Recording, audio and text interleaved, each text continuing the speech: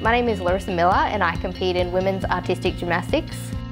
My gymnastics journey has been very up and down.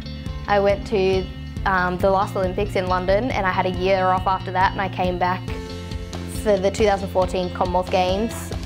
Gymnastics is definitely a roller coaster ride, you know, both physically and mentally, but it's been an incredible experience. I love to tumble, but I also love hitting the perfect rhythm on bars. Like, it's just, you feel like weightless when you do it right. I think nerves are actually a really important part of performing, because, you know, it brings your adrenaline up and like you feel like pumped, you feel ready to go, but it's all about controlling that as well, because if you let it like consume you, then you're not going to be able to perform at your best.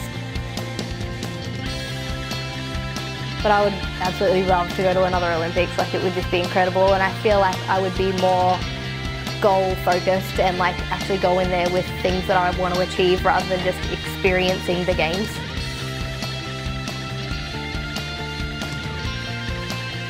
You never get used to making a team like that. Going out there wearing the green and gold and representing Australia, like, it's just, words can't describe how that feels, and like it would be so amazing.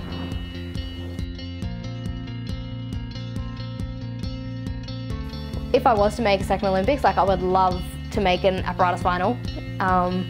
Like, just to be top 8 in the whole entire world on one event, like, would just be basically a dream come true for me. Like, not many people can say that, only 8 people can say that, so that would be so amazing.